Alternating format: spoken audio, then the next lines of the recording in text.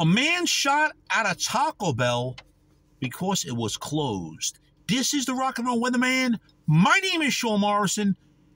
David W. Sharp, 30 years old, from Yakima, Washington, is facing charges of drive-by shooting, DUI, harassment, malicious mischief, and a violation of a concealed pistol license. Apparently, on 2 a.m.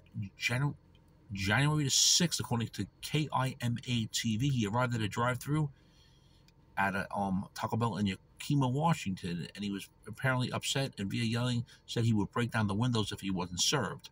He started banging on the front doors of the fast food restaurant and tried to break in. The man eventually left, or so the employees thought. One of them was driving away when they heard a single gunshot. The employee called 911, stating that the man was shooting at him.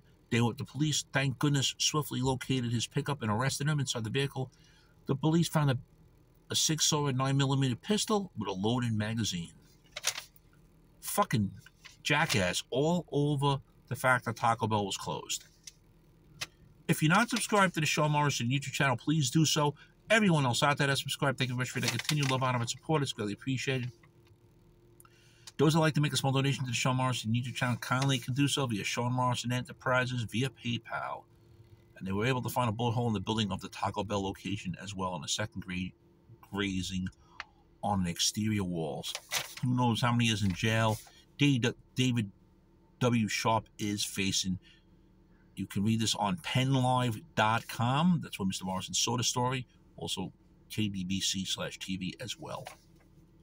Idiot. Shame, shame, shame.